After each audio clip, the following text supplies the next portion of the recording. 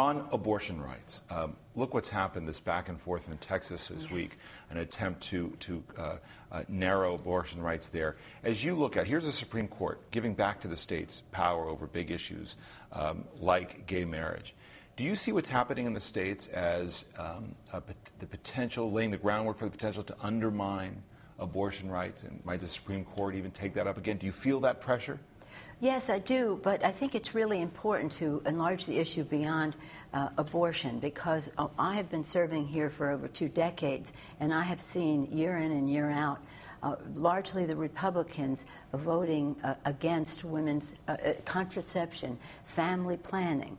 So they want to argue sensational, which is about abortion, not certain cases of abortion, but the fact is it's a fundamental disrespect for women's judgment about the sizing and time of their families. This is a women's health issue.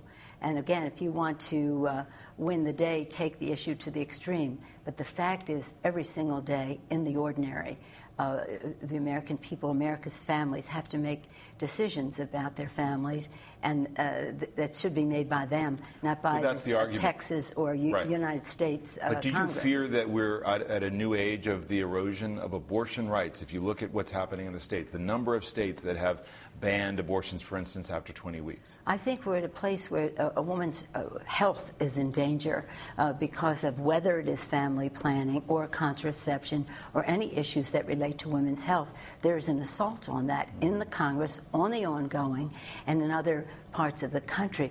So we have to be ever vigilant and fight for this. This is, again, this is about respect for women, the judgments that women make and their doctors about their reproductive health. It's an important part of who women are, their reproductive health.